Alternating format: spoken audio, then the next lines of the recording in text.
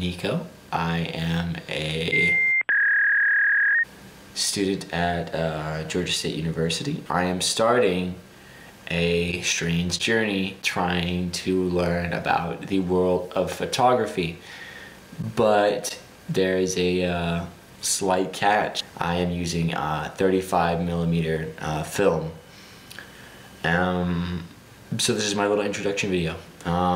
I don't know how long this journey is going to take. I'm just starting right now. I don't know anything about anything. I'm actually kind of completely inept. If that's the word. Is the word inept what I'm looking for? I don't know why I'm recording this. I'm probably not going to use this.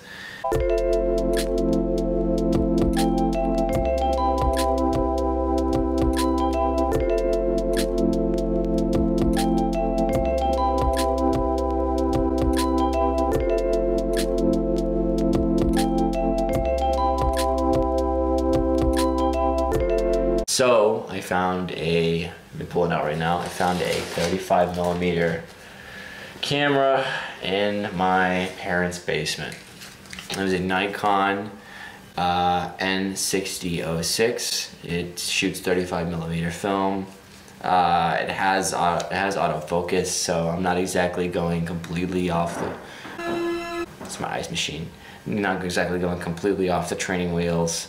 But I'm gonna learn a lot about how this camera works. So I'm already shooting my first week. I have a roll of 200 ISO film, which I don't know what that means, but hopefully the longer this goes on, the more I learn about what it means. So I'm probably never gonna post this. This is not gonna work. I look like I'm dying, like I'm dying, or like I'm being held hostage. I'm using a camcorder right now from 2010. I found a developer, a local, it's like Dunwoody Photo, that develops the photos at like $8 a piece, every $8 a roll, 35mm. So that's just for the negatives. And with like development into like, you know, actual like pictures that I can like look at, it's probably gonna cost me like $1 per photo. So each week or every other week, I'm going to be posting my progress and what I'm learning and like what I'm doing wrong. Hopefully I make mistakes, a lot of mistakes, so I can post it on the blog and just show what it looks like, what I did wrong. And I just want to like completely progress with this film camera. I am really shooting myself in the foot. It's really hard to talk to a camera. It doesn't feel right. I'm not a I'm not a vlogger at all. This is difficult. Yes, this is going to be a journey for me. I just want to see what I can do and what I can learn. Nowadays, everything's digital. You could frame a shot nowadays, take it multiple times, and shoot, and mess up a million times, and go, I'll do it again one more time.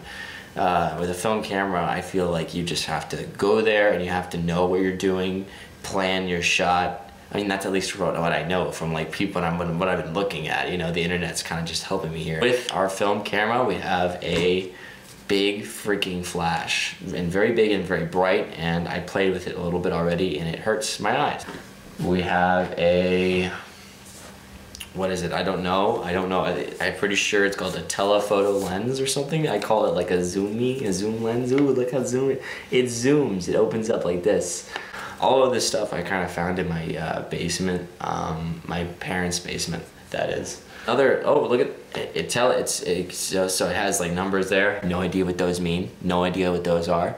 That's why I'm here. That's why I'm learning. I had no idea what these are. So that's good to know. What else do I have? Oh, another lens. This will be what, a smaller lens. I can't I don't know how to like present these things without going like, hey, this is this thing. I have no idea how it works. Let's see. Probably should have taken everything out before the video. Canisters of film, like 3 or 4 rolls. I messed up a couple. There's something called a leader, I think. It's the little strip that's supposed to be at the end. And I like messed up a couple of film already on my own. I already screwed up twice just playing with this stuff. So hopefully the longer this goes on, I hope I get to learn a little bit more about film photography in general, and you will be with me on this journey learning about a very expensive, inconvenient, time-consuming form of photography. Why didn't I choose something that wasn't going to cost me money? I'm in college. I don't have money at all. Whatever. This is going to be fun, I think.